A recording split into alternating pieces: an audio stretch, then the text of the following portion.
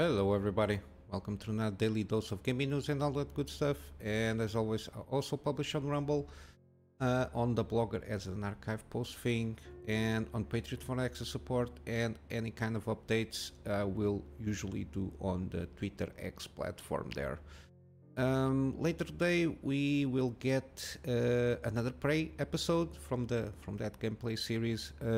Yesterday I managed to finally upload the second VOD episode from Sunday, I think, and I think the third one is still trying to do the thingy on YouTube, the processing for 4K.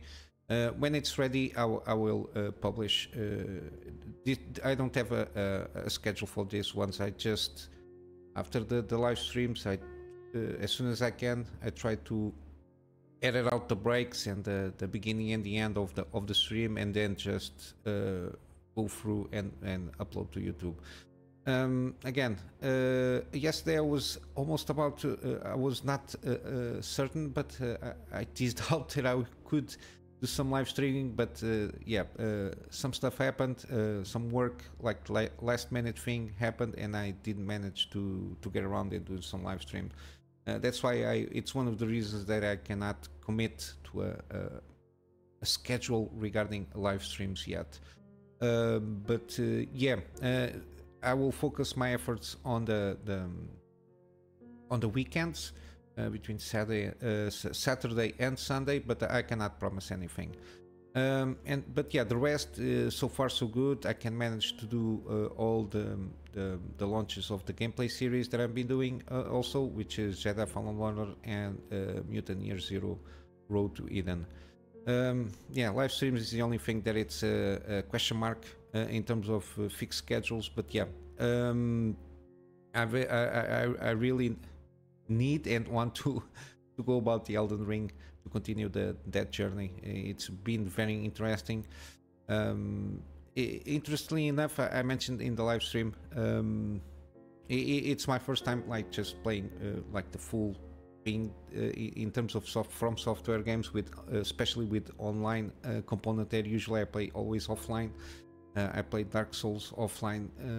It's more challenging, and it confirms to me that effectively all From Software games have an easy mode, which is playing with taking help from other players with the asynchronous multiplayer, which is something very interesting. Is mostly the multiplayer games that I like have maximum of asynchronous multiplayer. More than that, it's too much for me. When it starts getting very competitive, I'm too old for that stuff now. I like to go things at my own pace. I don't want to be pressured to play a game how the others play. So that's why it's my cap is asynchronous multiplayer. When I can, I will do it. And of course, Death Stranding also has those components. And I will again. I will switch between these two games, but my main focus at the moment is Elden Ring, so I really want to at least do a gameplay, reach, if not by the end, at least have almost reaching NG Plus, New Game Plus, so I can be kind of ready for the DLC. But no news regarding that yet. I think regarding the channel, it's everything that I got here for at the moment. Let's go to the news. I didn't notice this, mainly because I don't usually do very competitive gaming, especially multiplayer, as I mentioned. Seems that at the driver level, anti-lag plus is disabled from AMD, mainly because I saw this here and there, but because it doesn't affect me, I really didn't pay too much attention. But similarly, the technology itself had some issues with some anti-cheating things regarding multiplayer, like Call of Duties and Counter-Strikes and all that jazz. That because it's an anti-lag, so supposedly it improves the lag on your own system. And I think it's because it's not injected in the game itself, because it's a driver level stuff. the anti-cheat might detect that as a kind of a cheat because it's running outside of the game itself, and a lot of people were banned or at least yeah, banned. They basically temporarily banned, but it's a ban nonetheless. And yeah, at this moment in time, they just disabled that option. You have the anti-lag, the normal one. It's there after I really checked that, and it's still there. The anti-lag, the normal one. This anti-lag plus is like something to be basically is activated when you put AFMF, which is the fake frame rates or the FSR stuff there. Yeah, basically at this moment in time, they are working on it. Supposedly Frank Azor, which is one of those guys that is on the driver's side there, said supposedly will come soon. So they are working. I don't know if they are working with the gaming industry or the publishers. I don't know to do something that to whitelist this kind of thing. I don't know how this is going to be done, but for sure they will have more news regarding that when it come back. Maybe they will give an explanation what they did, if it was something at the driver level or something that it had to do with the publishers, so they can whitelist the driver itself and the technologies associated with it. But yeah, at the moment it's disabled.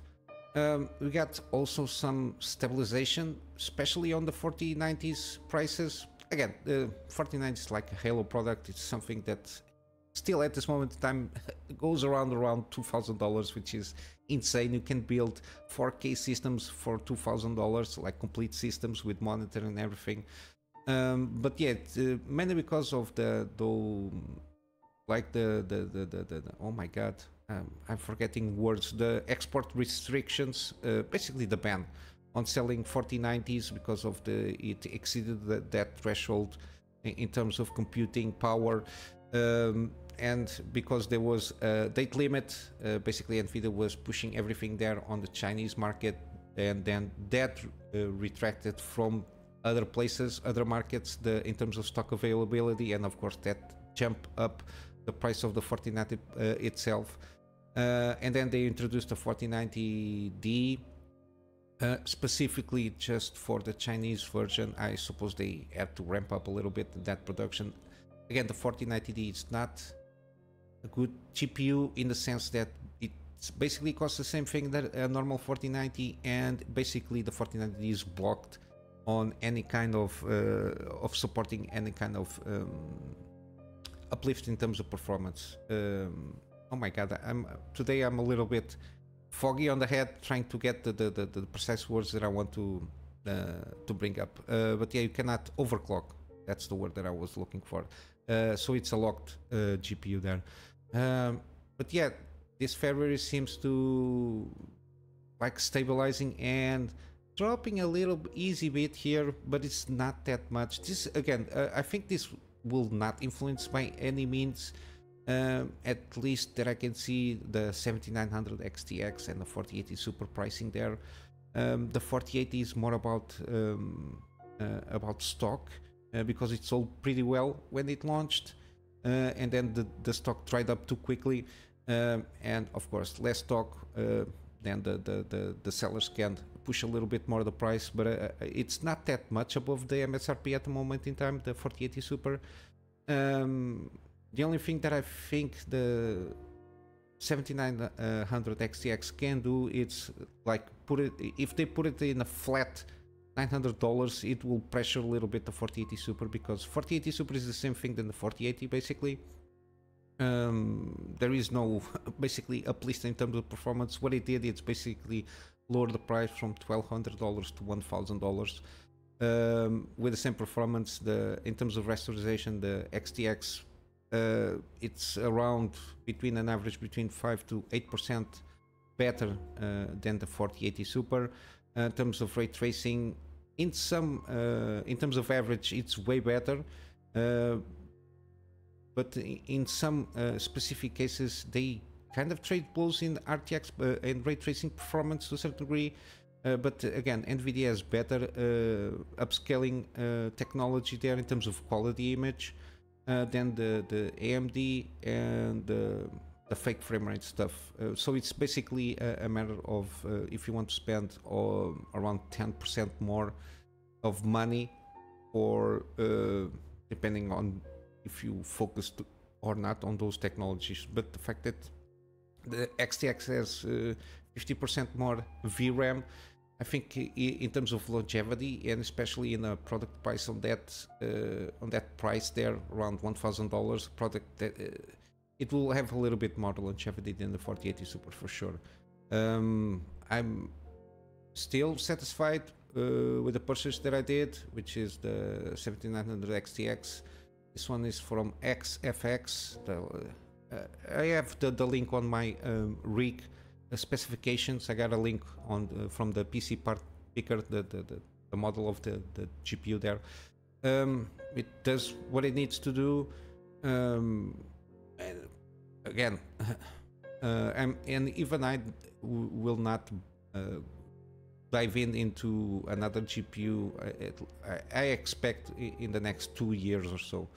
I think that the performance will maintain relatively good for what I want to play in terms of gaming. So that's it. That's that.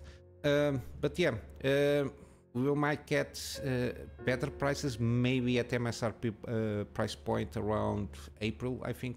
So give it a take 2 more months. Because then we have I already start seeing some stuff regarding the AMD 8000 series GPUs, the 5000 from NVIDIA. They're already talking about that for by the end of the year. We still are in February.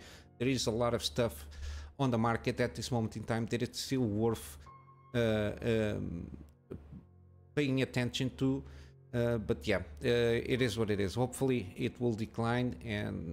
But again, if you don't have any issues regarding money, people that want to buy, they continue to buy at this price point.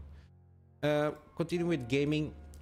Seems that PlayStation might change a little bit their tactics regarding first-party games, especially the ports that they will do for PC. I think, from what I understood from the codes here, because of Jim Ryan, yes, the CEO will set to retire next month. This was a message that he delivered last year, I think. I don't remember. And at this moment, the COO is interim chairman of that Sony Interactive Entertainment. Goddamn names. And is there, so for the transition, whatever. And basically he made a statement. A big problem of Sony Interactive Entertainment that I found is they don't necessarily have a deep understanding of how their work is being translated to growth, generation of sustainable profits and higher margins for the unit as a whole. Basically, I think they are going to try and be more aggressive on the PC ports from their first-party games. Instead of 2 years, between 1.5 years and 2 years to make a PC port, I think they're going to be more aggressive.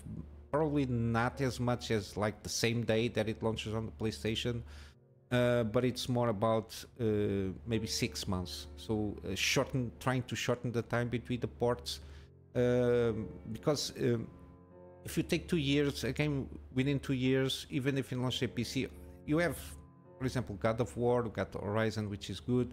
But for example, certain games that are today seen as underperforming and to a certain degree underrated. For example, Days Gone seems to be a very good game because it launched like 2 years after it came out from the PC. People didn't went too much on that game. These kind of games that basically are exclusives, but they're not like huge already established IPs.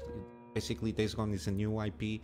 Yeah, it didn't see a lot of sales, so I think this is one of the things that is going to try to correct, which is good for PC gaming and might as well be good for them also. They can from each unit, I suppose unit is like the game itself, can be more profitable, let's say, because then you don't have to put that game on the PC port as much as a deal there, so they can get their money's worth from the development costs.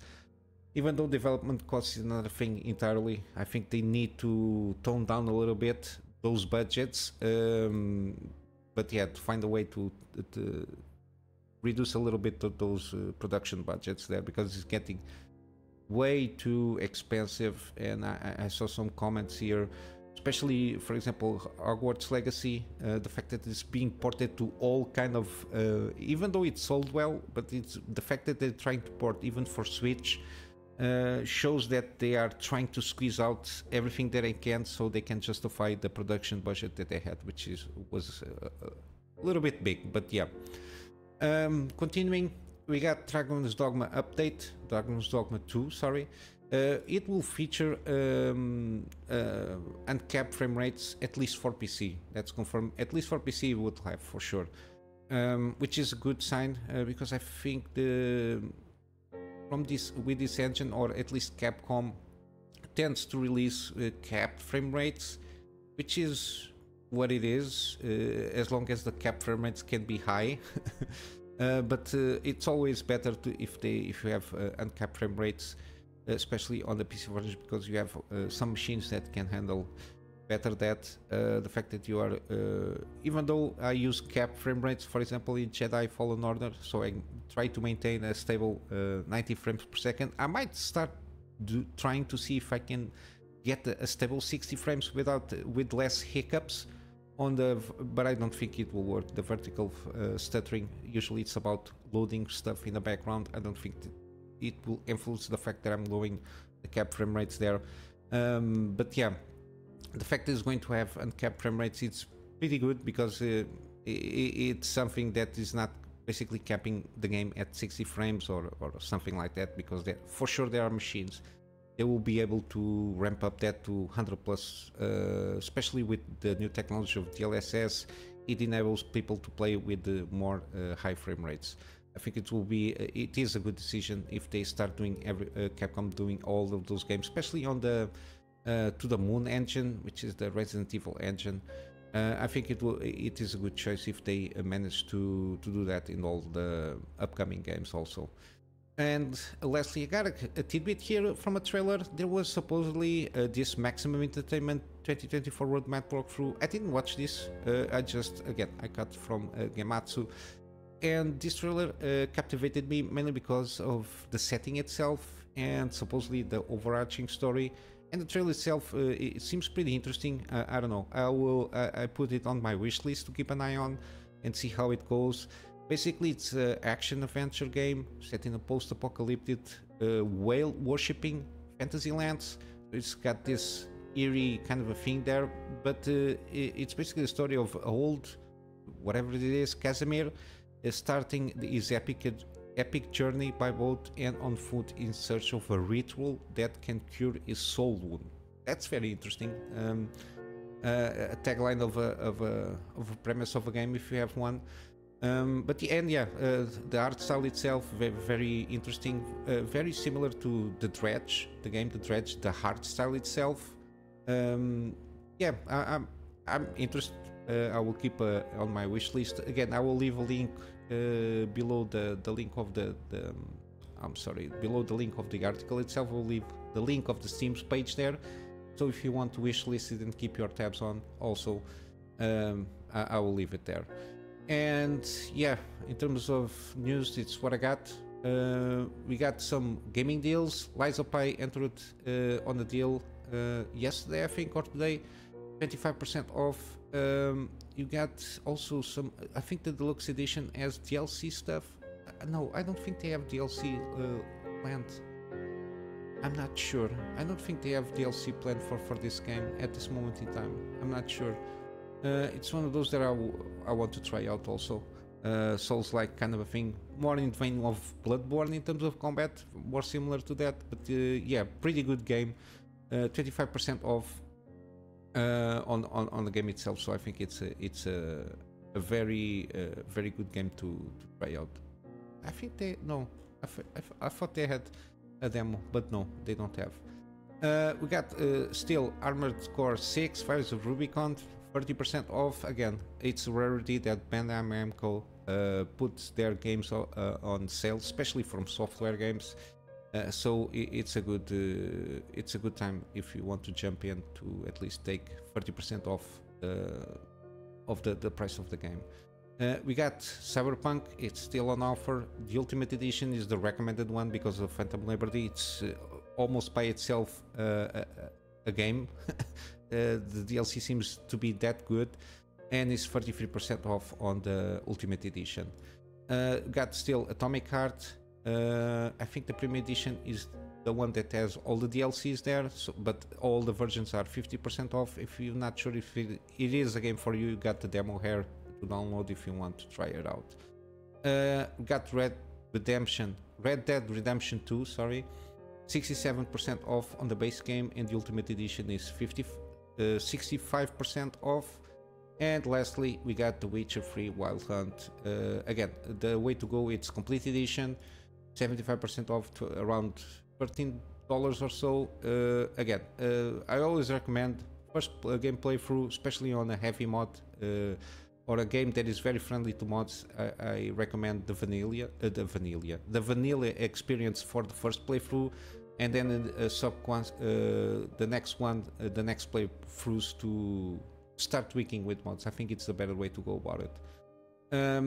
And then we got on GOG some games also entered in the deal. We got Alien Isolation, the collection, which got the DLC stuff, 75% off. It's a pretty good deal, an excellent deal. I played the game. This is a pretty good game. I made a gameplay series, very good graphics, very good mechanics. The Alien AI kind of a thing there that they tried off with this game can be is it or miss, depending.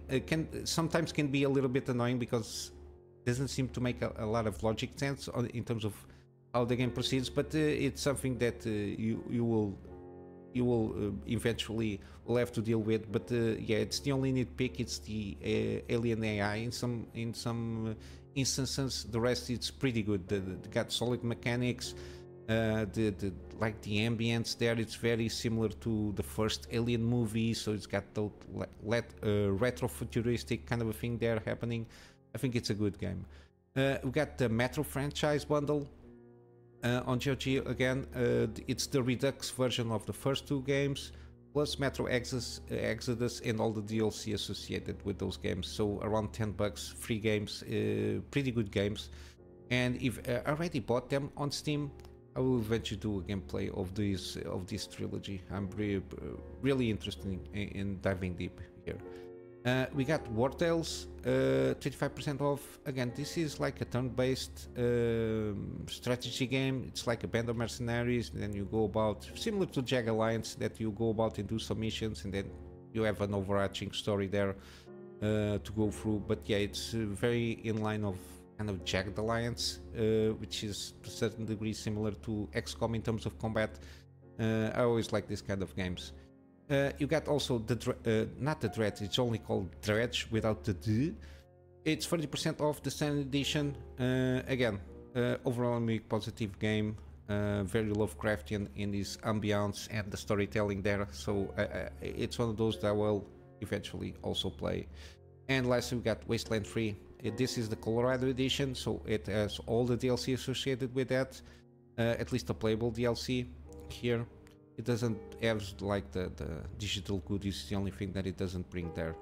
But yeah, I think I played a little bit Wasteland 2 Director's Cut. I was doing a gameplay series, then I got interrupted with that.